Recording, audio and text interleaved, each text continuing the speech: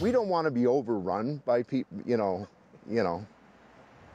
with people coming for selfies. Like, we are a Christmas tree farm, right? It was just, it was craziness. It was craziness last year. Christmas tree farms outside the GTA have kicked into high gear. They're always a popular attraction, but since the pandemic, interest from local families has spiked and the farmers are racing to keep up. It was overwhelming for me and all my staff.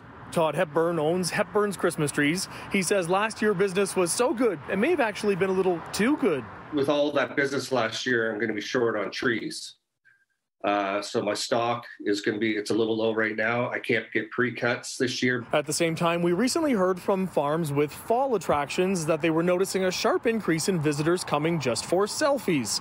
It's a trend that might be on the move. Are you starting to notice some of that selfie interest on the farm these past few years? Yeah, definitely. Derek Elliott is a tree farmer at Elliott Tree Farm.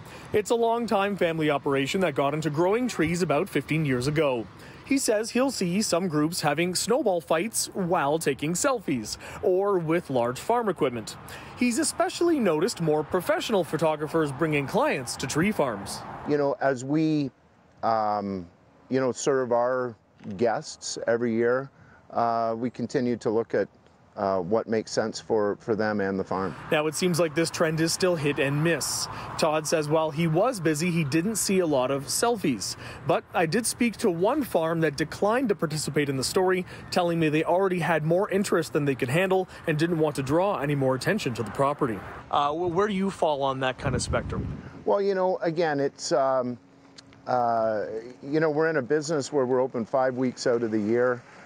If people are coming just for selfies or to take photos, there is an entrance charge. We do waive our entrance fee if you're coming to purchase a tree. Meanwhile, Shirley Brennan with the Christmas Tree Farmers of Ontario says tree farms tend to have particularly busy days, and the best way to know when is a good time is to talk to the farmer. If we're being flooded with people just coming and taking selfies, then that is going to add to the lineups. And when I say lineups, I mean the traffic lineups to get into the farm and that sort of thing. So that's where the caution is. But let's face it, free advertising, having people take and have those memories is great for our farms.